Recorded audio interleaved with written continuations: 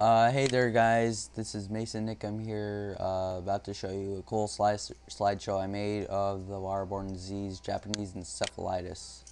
Here we go, made by Mason Nickham for Mr. Staves Science Enrichment.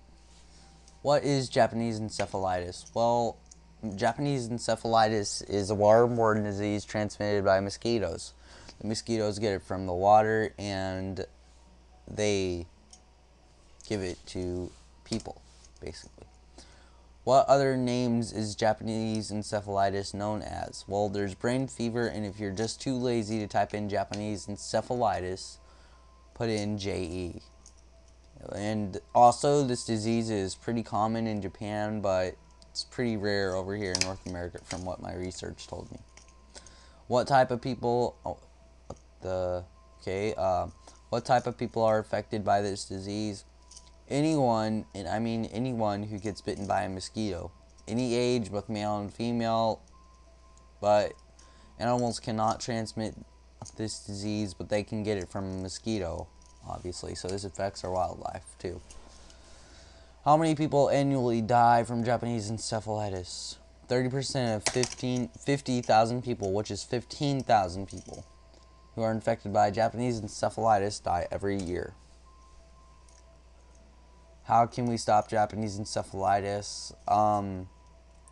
It says I couldn't get the research done, but I've done some extra research. I forgot to fix this one up, but from all my research, which is about 2 hours worth, I could not find Japanese encephalitis cures.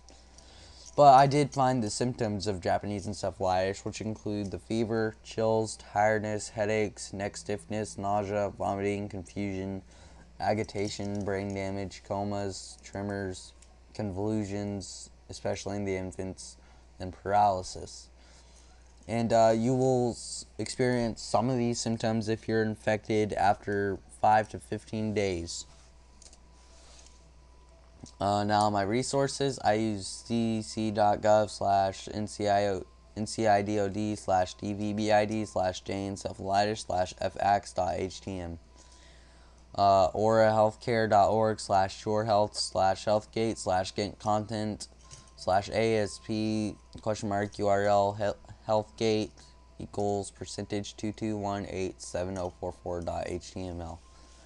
And then finally, I used cdc.gov/healthywater/disease/az.ht. And this was made by me, Mason Nickham, for Mr. Staves Science Enrichment. Thank you for watching.